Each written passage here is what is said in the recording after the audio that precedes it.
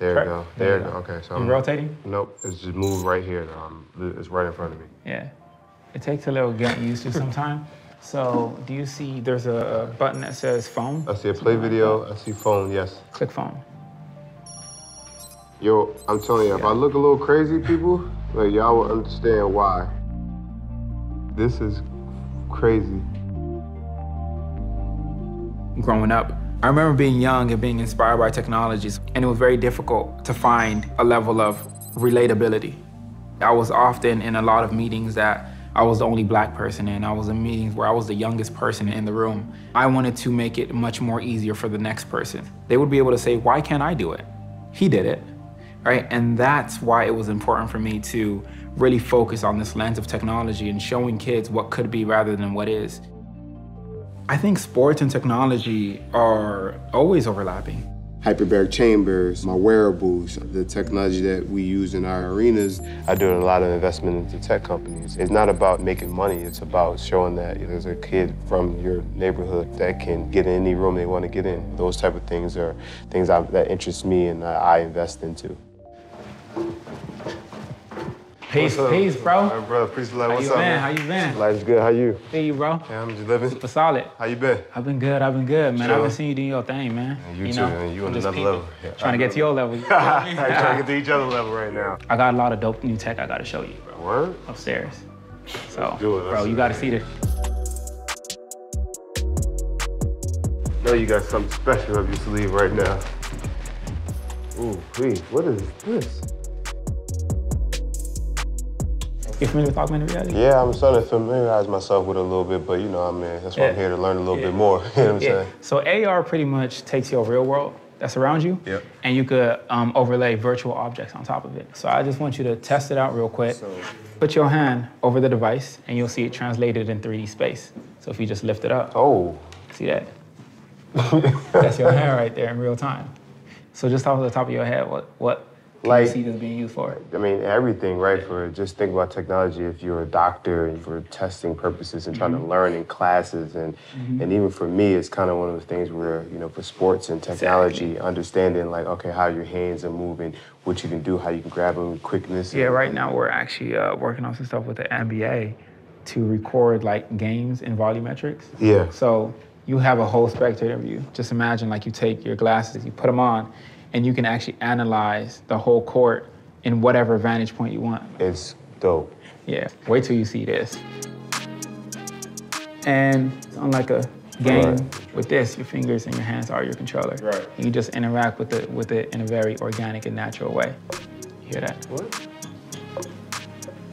And you can't see this. There's a large screen right here that I can interpolate, bring out, and move anywhere in 3D space. We in a movie right now? Minority Report, right? Man, what is this? So I want you to try it out. So if you put these on. I'm back, y'all. You're back. I'm in a whole new world right now. So the cool thing about volumetric video is that you can interact with them however you want. Wow. Oh my God. Get underneath it. Everybody look at my elbows pointing straight up, face out. Get up. Make it to the top. I'm gonna dip. I'm gonna explode. So a huge part of my mission is the democratization of technology. Right. I want kids at the hood in Compton, Boyle Heights, in Africa to be able to know that they could have one device that could pretty much solve all of their external issues that they might have. This is crazy, and then the fact that you're being able to give back to the neighborhoods that we've kind of grew up in. It's like you say, for kids, it gives them a different way of learning, a different way of seeing the world, and different ideas of being creative on whatever they want to do. I got some more stuff to show you, so we should go downstairs and check out some stuff on the XPS. Let's do it. All right, for sure.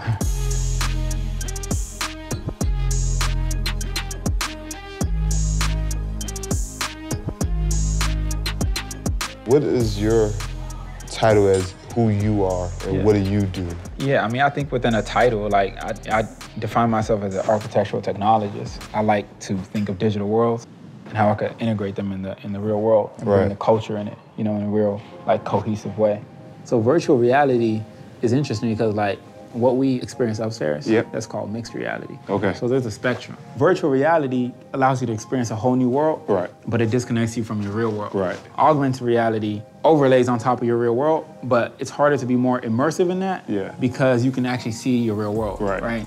And then we have something called mixed reality, which is pretty much in the medium of those, where you could pretty much have these experiences that can be, full occlusion overlaid into your real world, but you still have access to your physical world. That's what you tried. So where we see this going is we have apps that trigger when you get in your car. We have apps that trigger when you get in your office, apps that respond to physical space. Earlier on, these devices were really expensive, right? So we started prototyping a whole bunch of different ways that we could democratize virtual reality. And one of those was just to 3D print or even make them out of cardboard.